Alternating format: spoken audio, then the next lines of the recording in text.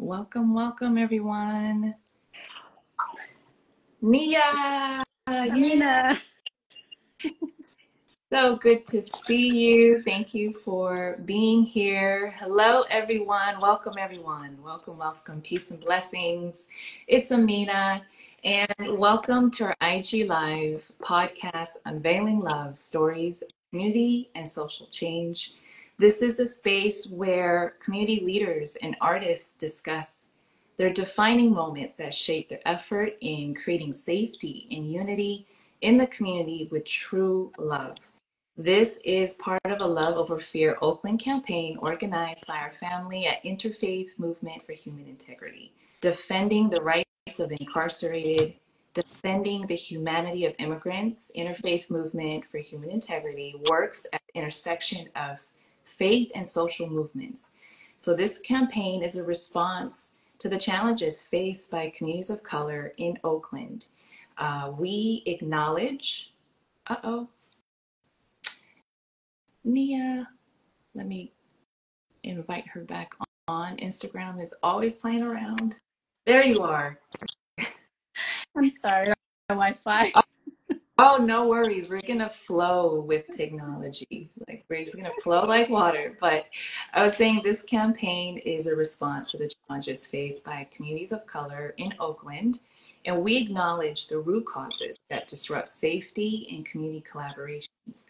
So through this podcast, through upcoming community concerts, art exhibition, we're here to create dialogue that will nurture Black, AAPI, and Latin communities. One of the things I'm so honored and grateful for as a host on this podcast is to not only learn about the work of community leaders, but to learn about their personal journeys, what they had to overcome that led them to a decision that, you know what, the challenges that I face, I'm going to help others. And my guest today has a powerful, powerful journey to share with us. It's a story of immigration, domestic violence, jail, deportation, but above all, redemption. Rising above the great trials, Nourn is a feminist organizer, strategist who works at the intersection of criminalization, immigration, and gender-based violence. She's the co-director of Asian Prisoner Support Committee, which supports the incarcerated and the released of AAPI and their families, with community-based reentry services, anti-deportation campaigns, and other resources. She's also a steering committee member of the Survived and Punished, a prison abolition organization that focuses on freeing criminalized survivors and exposing the relationship between the systems of punishment and gender-based violence.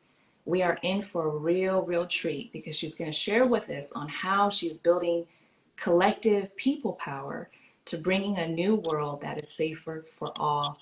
Welcome, please welcome Nia Nourn. Thank you so much for being here. Thank you so much, Mina, for having me, for inviting me to be part of the space. I'm really grateful to be here and honored. Thank you so much. Yes. So grateful to have you here because you have such a powerful journey to share with us. And I'll be honest, it's always a treat for me when I have a guest that are women, that are leaders working in the community, because it makes me think about women leadership, the beautiful balance of strength, resiliency, but compassion and empathy, and what women had to overcome to do this great work. As a woman in the Nation of Islam, we're taught that a nation can rise no higher than its women. And so the work for true freedom, a large part of that work is elevating the women. But most people may not know that 90% of the incarcerated women experience domestic violence and sexual assault before their incarceration. In addition to that, the prison to the ICE detention pipeline prolongs the devastation of gender-based violence. So I was wondering, can you share with us some of the challenges you face early in life, and what did you discover about the relationship between systems of punishment and gender violence? Thank you so much, Amina, and thank you everyone that's listening and joining us during your lunch break or just really, again, I'm so very grateful. First, I want to say that this question is really deep to me, as Amina shared, right?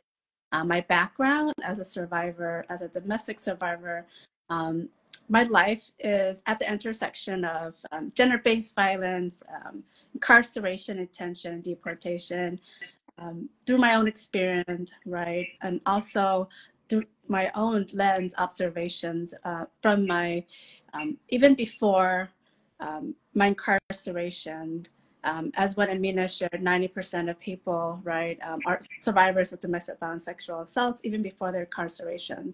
Um, and I'll speak to you a little bit about my own experience as well. But I will say that for me, as a child of a refugee genocide survivor from Cambodia, right? Especially Cambodians who are from backgrounds of genocide, of war, right, that have migrated here not because they wanted to, because our homes were annihilated, right? We were displaced, coming here as refugees, and I feel like among people like black communities, people of color, that there's that connection that we have, right, of surviving these forms of systems. And I will say, in terms of women, when I talk about women, I'm talking about transgender women, black women, right, migrant women, that have experienced the violence, right, in a system that has really perpetuated, that upholds, right, historically, as we know, um, in these systems, right, when you talk about corporations, businesses, that really are predominantly dominated by men, and in the prison industrial complex, the prison in itself, you have to think about like how was it formed, how was it shaped, right, when slavery ended, and who are incarcerated in prisons. When we think about prisons, we think about men, right? And predominantly, yes, it's true that majority of incarcerated people are Black men or people of color, right, Hispanics, but also at the same time, there's really the underrepresentation, but it has gotten better, of like who's incarcerated and the growing population of women, um, and the women that are incarcerated, it's because based on their gender, right? Especially transgender women, right? Experience of violence among law enforcement, women that have survived domestic violence abuses, that really the court, the system does not understand, nor do they want to, because it's kind of like black and white. Either you're innocent or you're guilty, or you're the one that did harm, or you're the one that's considered the victim.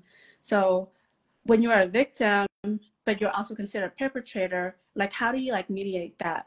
So the system is like a two-tier in which, especially the stereotypes among placed on women, right, as being nurturing caretakers. I think society has a hard time fathoming how can a woman hurt or cause violence, but then they receive the most excessive form of sentencing, right, incarceration. And after incarceration, especially being an immigrant, a refugee, or a migrant, they face a double punishment, right? These laws that were created, immigration laws that were racist.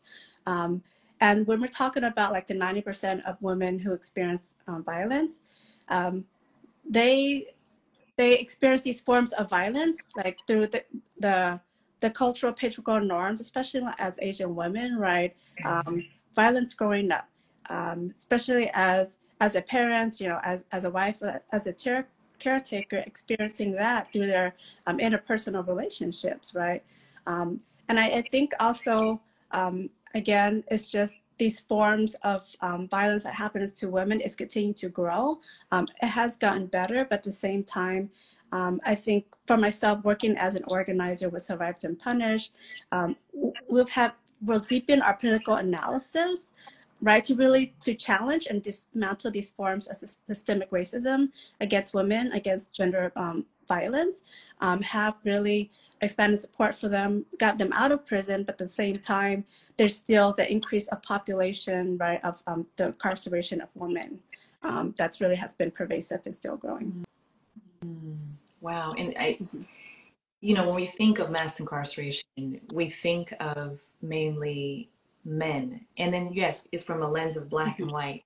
But we, there's also issue of women. And then deeper into that is the domestic violence and the assault that we face. And um, how are we supporting the stories, and how are you able to, because I know from your experience you discover this relationship, right, between the systems of punishment and gender violence. Like, what did you discover, that how is it connected, and what can we do to help with that? Yeah. I mean, again, for myself, I came here as that 1.5 generation born in a Thailand refugee camp, came here to the US with a single mother, right, who has survived trauma from genocide, from war, from sexual gender violence. My mother is a survivor of rape also. And I think for her, being in a relationship with my stepfather, who was also a survivor of the Vietnam War, right? He was a soldier during that time. So their relationships really was modeled to me as not very healthy. And even though I was pretty much sheltered, right, in the neighborhoods I was lived at, but there was violence in the home. And the expectations, right, of being a Southeast Asian, a Cambodian, young girl growing up into a woman, very much is through this not being valued, not being seen. And I continued to throughout, as I grew up and witnessing the violence that was happening to my mother by my stepfather. I didn't know how to ask for help, knew that I was wrong. At the same time, relatives and also community members, right, that my mom had shared this about, they would say, well, it's always like blaming the victim. What did you do wrong? Or go back, he provides for your children. And that law enforcement was not there to protect us, nor did they care, because we were seeing what was unraveling around our neighborhood that was happening to our Black, and Hispanic community members, right? The violence that they were experiencing, especially the youth at that time, that were joining gangs or being involved in these types of behaviors, just really to find identity and belonging, right? And especially living in poverty at that time, it's just the scarcity that we're all living, and the fear of like the language fear as well, right? Seeking support. So with myself growing up into it in my teenage years, not really knowing what healthy relationships were, or what I saw on TV, what was modeled to me, I found myself in a very abusive relationship with a man twice my age. And with that, I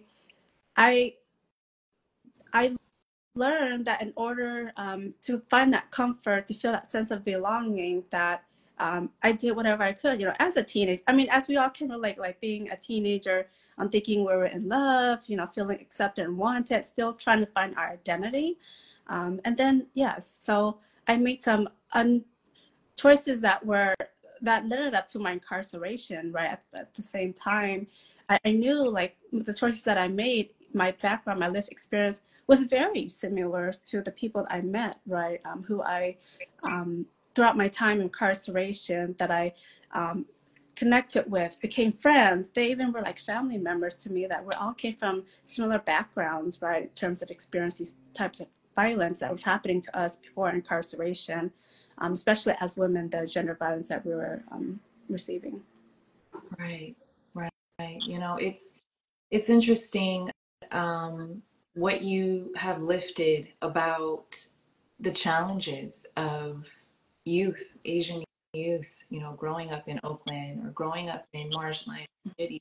Sometimes I feel like it's not as talked about, and especially our mental health, right? Recently, I was at a community rally for Yong Yang, a Korean man that was killed by the LAPD during a mental health crisis. So we definitely, I feel there's an opportunity to really talk about the challenges that we face growing up as refugees, and being children of immigrants. Earlier in our episodes, I had Eddie Zane, who, yeah, was speaking about the importance of collective learning. And I think that will really help, with this issue about learning each other's history, learning about each other's challenges. And he was part of the San Quentin Three, right? Mike Moe and Rico Remedio, who advocated for ethnic studies in San Quentin, and how collective learning is, breaking down these barriers as well as in prison and can help with the real work in creating freedom. And so what makes me, it makes me think about how the many that are incarcerated, especially like, immigrants and survivors of sexual and domestic violence, they're immediately transferred to a federal immigration and ICE detention, despite their transformation or great work in the community. And folks may not really, understand and know that. And they're like remaining in immigration limbo. You, as a co-director of Asian Prisoner Support Committee, really focuses on this specific issue. Can you tell us the work that you do, and especially the deportation defense campaigns, and how can we support that? Yes, the Asian Prisoner Support Committee was, we recently just had our 20-year anniversary, and Eddie Zhang, one of our co-founders, who was a guest last week. I really, when I think about Asian Prisoner Support Committee's work, I think about the history, how it got involved. Yuri Koshiyama, our great civil rights Japanese American, who also co-founded APSC. And I really draw on terms of their legacy, the road that they pave, like the opportunity for me, and especially my staff who are also formerly incarcerated, and our whole staff in general, right, who are system impacted, to be in this work. How much that it takes really, it takes all of us, the collectiveness to form an organization that was through Eddie's experience, Viet Mike Noah and Rico Remedio, right, based on their fight, because they wanted to fight for ethnic studies and San Quentin, and the prison was not trying to have it, and they were isolated, right, in solitary confinement. And that's how, because of their, they were demanding rights, right? They still have rights, even though we're incarcerated, like to learn, to engage their minds, for ethnic studies.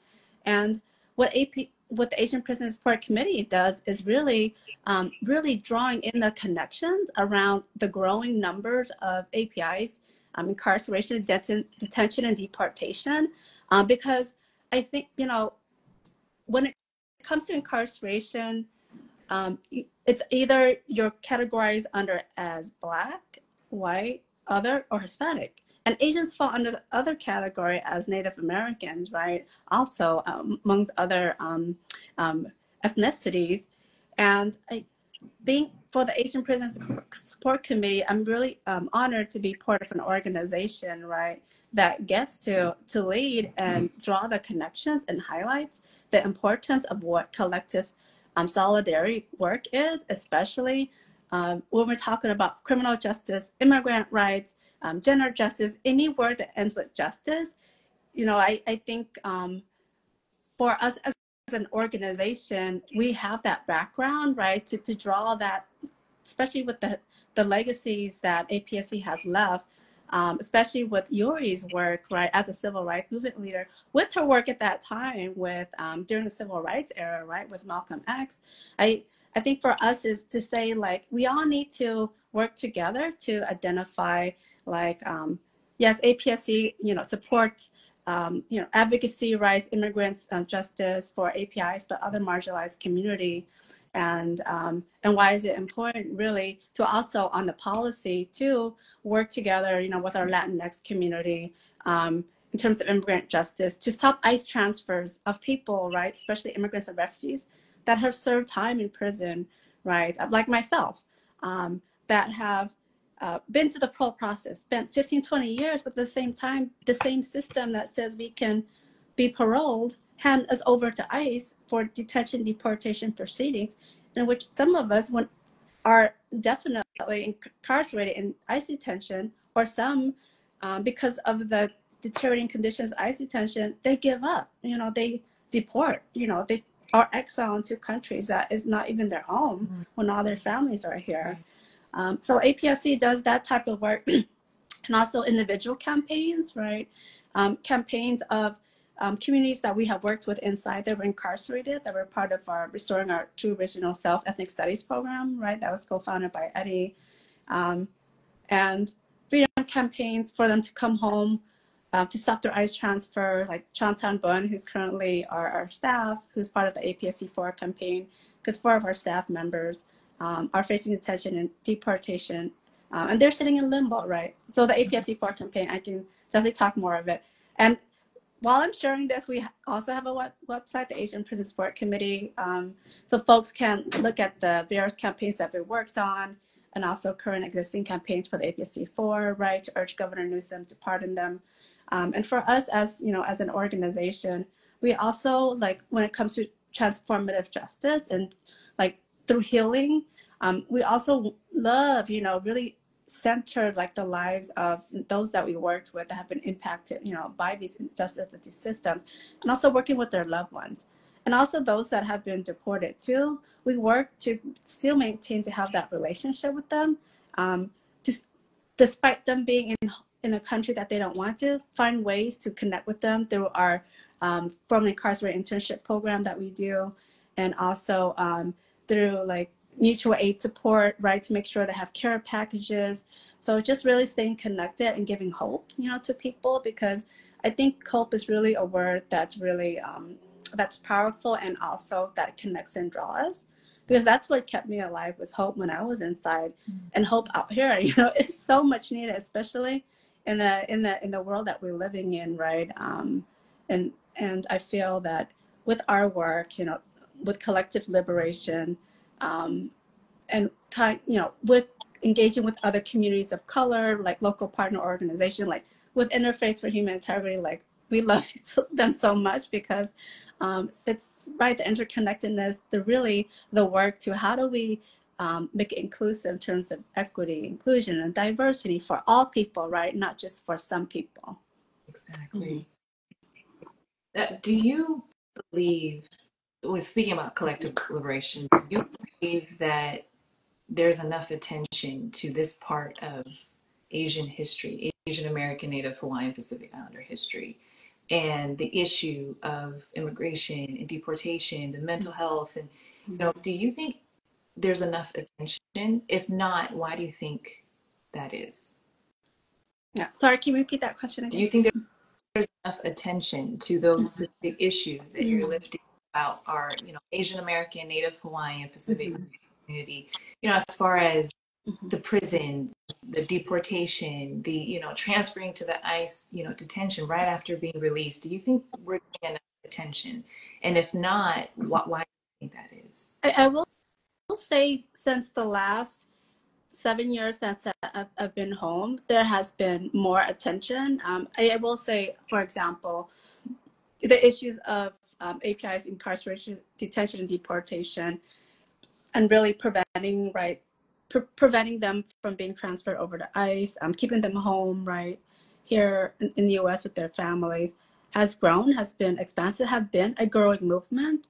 APSC has been very honored to work with the ICE out of California, right, coalition, in which actually it started at one of our APSC's office meetings that we used to have before COVID back in 2018. We were trying to figure out strategies. How can we prevent our community members that are incarcerated in prison that's going to be transferred to ICE, to prevent them, right, to keep them home? And then we're like, well, can we get the support of elected officials? Can we pass legislation to do that? And then we thought to ourselves, can we really commit an official to support us to say, like, immigrants and refugees who are incarcerated, right, deserve, right, an opportunity to remain in the US, and that they have served their time, and why should they be punished further? But so with our coalition support, we started building the narratives, right, especially people that have been impacted, that have been home, right, like my staff, people like myself, or folks that I work with, also including like domestic violence survivors who have gone through the immigration system and the incarceration system, building on the narratives, and that if we're talking about criminal justice reform, right? Because California is supposed to be one of the most leading states that that provide opportunities for people that serve time, reentry support, that's growing. Why should immigrants also be excluded, right? Immigrants that don't have, legal status. Why does being undocumented, why does being a permanent resident, why do we allow this immigration, laws that is really racist, from the start to really inform, to say like our community members are not deserving of it. So for the last couple of years, we've been building that movement, right? Got labor unions, national, Congress people to support. We've passed through the Oakland City Council resolution supported by mayors that time, and Mayor Libby, Mayor Sheng Tao, who that time was right on the council. She helped pass resolutions. It's just the city, like, and that's why I love Oakland. Oakland itself, Right. able to support individual campaigns, or even through my own campaign, my own party campaign that got my clemency granted, which is, I'm grateful that I'm here at home today, getting to do the work that I do. Really, like the support of elected unions, activists, really, like, even celebrities. I mean, just really people that feel like, well, how is this issue related to me? I go, it is. It's an issue that everyone should be concerned about, because, for example, if your daughter or your child or your family member is going to school and you see this child here in the corner, right? Very quiet and shy and not talking because he's worried about his father and his mother is going to get, detained and deported. It's that intergenerational, trauma and cycle that we got to think about. Like, it does impact all of us if we want to live in a world that's safe, that it's inclusive, that's fair, right? So and since then, it's like the issues of API, incarceration, detention, deportation has grown, especially when we see our like API electeds, that's here, right? Here locally and in the state, they've supported our campaigns, our work, our policies, APSC's work. They've spoken on it, and I do think, like, if you thought about it 10 years ago about California working to end collusion with ICE, I think that was like an impossibility. But I think anything that is worth fighting for is definitely worth really. I know the fight is hard, but at the same time, it's like, if we want rights for APIs for everyone, that I think we have to collectively think together, like how to push through that and find ways, strategies to really come together and really broaden, engage more people into the movement. That's right. That's right. Learning about the system, learning more about the systems of punishment and its effect on the Asian American, Native Hawaiian, Pacific Islander community, and then now also seeing those same systems and seeing how to treat the student protest against genocide on these college campuses. How important is it for the Asian American, Native Hawaiian, Pacific Islander community to stand in solidarity with Palestine, and why? I think it's very important because I don't know, I mean, but I sometimes I wonder if, especially for folks that identify as ANH, HPI, or API, I think you have to understand, like, our history, how we got here today, through imperialism, colonialism, settler colonialism, and that. How do we get our rights today? How do we, especially, how do we get the rights to vote? How do we get the rights to migrate here, immigrate here, to the U.S.? And how do we are in positions in places where we're able to have power, like being elected officials, or even like influence for gaining, being API influencer, gaining influence, or being in positions like myself. I will say, I think we have to remember, like, through the civil rights era, through our Black leaders and movement leaders that were able to pave that way, through other API movement leaders like Yuri, right, Grace Lee Box, were able to do that. And I think we forget, especially with the issues especially with the genocide that's happening in Palestine and the student movement that grew over a month ago. Where did it start? I think we have to remember, like during the Vietnam era, when the war was happening, how San Francisco State and how like the black, the black movement really came together and fought for ethnic studies, right? The Third World Liberation Front. How was that created? I think we have to go back and realize, like, we got here today because of what what happened, right? The legacy that happened that opened up for us. And I just feel, and I'm really grateful to be in space with partners, with other APIs that get it, that are doing the work, doing what they can, right? Supporting, our Palestinian leaders that have been doing this work even before the October 7th, right? They've been doing this very long time. And I feel like when I hear about APIs talking about they don't feel safe, or they don't feel like it's their issue, it's a Palestinian issue, but aren't you paying tax? I mean, aren't this government, this so-called democratic government, is giving money to for this genocide, right? Where they should be focusing on our people here, focusing on poverty, focusing on education, or the mass incarceration pressures that they have. But I think people forget, like, these same systems that APIs are fighting against, it's the same system that's funneling, supporting this genocide. So I think people sometimes, like, they said, well, because what is my one voice is going to do? What is my one vote? It's going to matter. I think if 7 million people said all of that, we wouldn't be here today, in which right now it's like there's so much growing movement, for the Palestinian liberation, right? Yes, when you talk about the student movement, they're continuing to find any ways that effort to do so. I think we all have a role to play. As humans, we have our own moral values in terms of our compass. So, like, I'm privileged, right, as you are, Amina, that we are able to do the work that we do in our homes, get to have food on our table, get to go out and get fresh air. And when lives are being taken every day, right, and that is connected, tied to the same system of government that's supposed to protect and supposed to serve, that's supposed to, equality, and all that, fighting for immigrant justice and fighting for all these forms of justice. But at the same time, we have a government that cannot be trusted, that we have to hold them accountable, right? Especially recently, with the Biden administration halting the asylum ban that happened at the border, right? I think it's really concerning. Like, our government is turning to a fascist. It's fascism that it's on the rise, and it's really.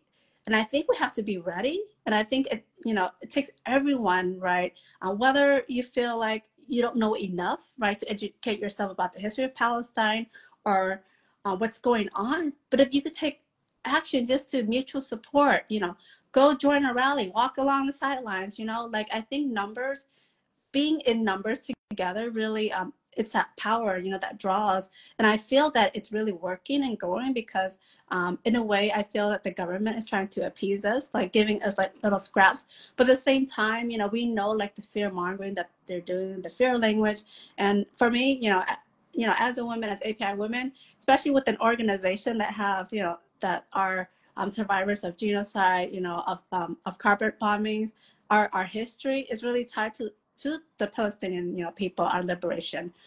Yes, so I really feel like, as an API, if anything, you should be the one alongside, right, out there, and not saying, "What's this not my issue?" Which I feel it's all of our issues.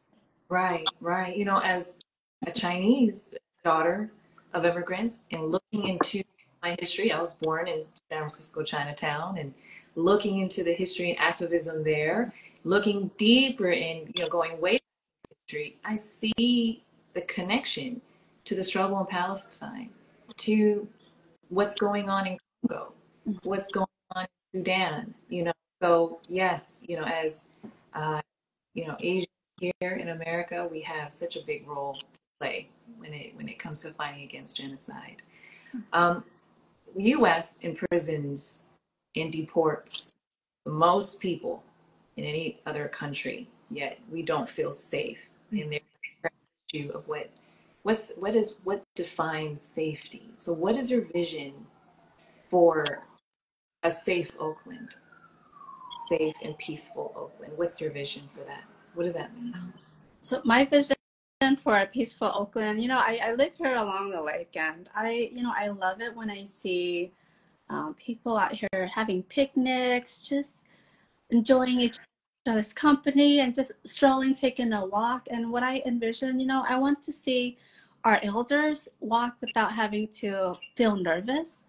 I want our elders to be able to don't have to walk in groups, right? To be just to take a stroll if they wanted to feel safe. I personally have had a few Black elders, some Asian elders, and come up to me and, I for me as an Asian woman of color, I really I feel Oakland is safe for me. I can take a run around the lake, which I haven't been able to run because I have a sprained ankle, but even just to step outside in front of my porch and I remember a Black elder woman, she tapped me, she said, "Did you hear about what happened around the lake?" And I said, "Yes, I heard about, the accident that happened." She said, I was attacked and I've been attacked actually quite frequently. I just want to be safe. And I say, well, I want you to know that I want you to feel safe and how can I help you be safe? So I say that all to say is checking in with even people you don't know or people strangers and making eye contact and saying I see you, right? Going and Oakland has really a lot of free community spaces where we can go to, and, the art, the beauty and the art that that's around Oakland. I go to it when I can, and just really seeing that diversity of communities, right? The engagement to say, and especially Oakland, how the Black Panther and how the progressive movement started here, and I feel such really to me, I've been here for 7 years. I lived in the Bay and I'm actually from San Diego. Oakland is just a really diverse culture and environment that I feel really safe. And I will say not some people don't feel safe, because of but at the same time, I think it also started with dialogues within the communities, of communities of color. I know there's shifting of blame towards one community and the other, but I feel having that started that dialogue, why they feel hurt, why they feel that distrust. I think it all comes from a place of personal experiences, that traumas that happen to people, right? And I really do appreciate the organizations that's doing solidarity work, racial justice work together, right? To really to draw in our own personal experience, but also organization, work among our communities. And I also say a safe Oakland for me is being able to really for people to come together to really just to celebrate the history of Oakland. And I don't want Oakland to come together because of tragedies, if that makes sense, right? Especially with people that have been killed, through gun violence, through law enforcement. And Oakland would be safe if there was no police.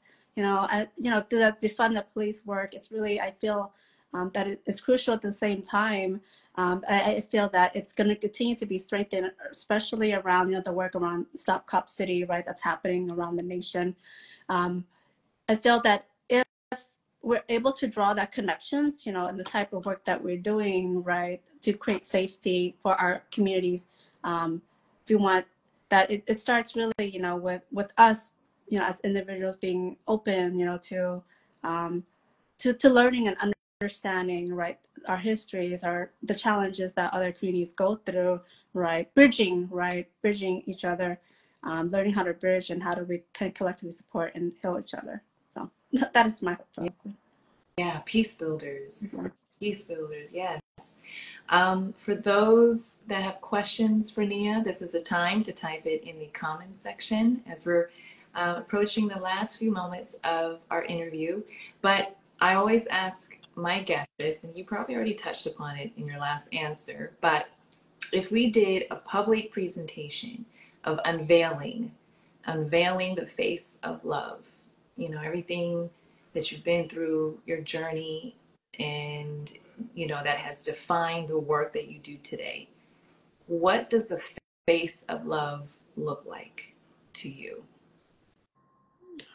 Pull off the veil.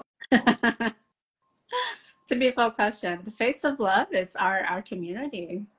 When I think the face of love, I think about right, our community members that we've worked with that are inside, that are currently inside, people that are out here that have gained their freedom.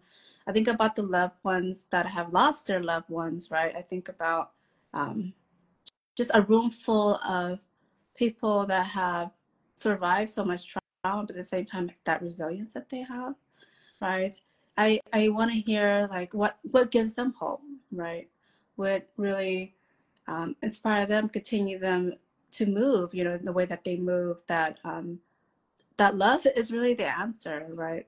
The love is the answer to the issues that we have today, and I really want to see other people being able to just share from their heart what safety means to them, right?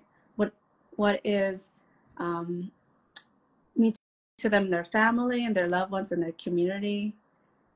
What can we offer, right? Support that we can offer each other, and yeah, I think the room would be packed, and I think with food too, great food. So I love food, and I think food is love. So just being able to sit down and share meals together and just really honor each other's right, our presence, our space, and how to really think through what healing looks like for ourselves and our community, and what collective liberation could look like. Right, right.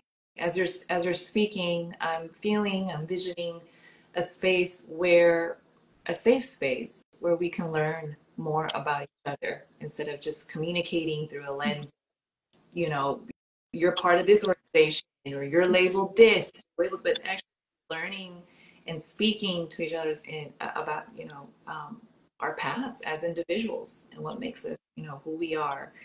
Um, I have to ask you this because as a woman organizing and learning and trying to find strategies on collective healing, it can be very heavy work, you know. And as women, we feel deeply naturally, right? So, what is some form of self-care or any spiritual practice that you have that will help you and maintain your well-being and to continue to do this work? Yeah, thank you for that question. And I feel that that question is really, especially, I think with the genocide that's happening, and I think self-care in a way can feel like really selfish, if that's the right word, right? I think I myself feel this, and I know other friends and folks have shared with me. It's like they feel guilty focusing on their well-being and mental health. But I feel like being in this movement work, especially in the long term, right? And I feel that that rest is really crucial, right? As you may heard, like rest is resistance, right? Especially in a society that's really built on capitalism, for like individualism and right and all that. But I feel like the only way that we can sustain ourselves and grow our movement is also to really check in with each other, but also what is like self-care that feels good to me. So going back to that question, so it's been a challenge for me, I will say, but I do, I also have to remember, like, I have not been home for a long time. I've been away, right, from my community for almost 2 decades. And I think also self-care is also reminding myself to like work on my healing and forgiveness for myself, right? I'll be honest with you. I think as as an Asian woman, as a privileged woman, I feel sometimes like I can rest when I feel that I need to rest, but I feel like by the time you feel like you need to rest, it's like you're already at that breaking point. So yes, for me, like trying to find that balance, it has worked on and off, but I think that for now, self-care for me is just turning off everything and just being in my home, um, enjoying a cup of tea and some fruits, and really just when I can just tune into my body, like what I'm feeling, and looking forward to the moments that I have, right? Especially the connections that I build and friends that I have, to know like we need each other, right? I think for me as an introvert, I tend to feel like I don't want to like, especially burden my friends with things that I go through, but I feel like we need each other to spend time. I know like for me being home, like being adulting when I still have to like make time with my friends.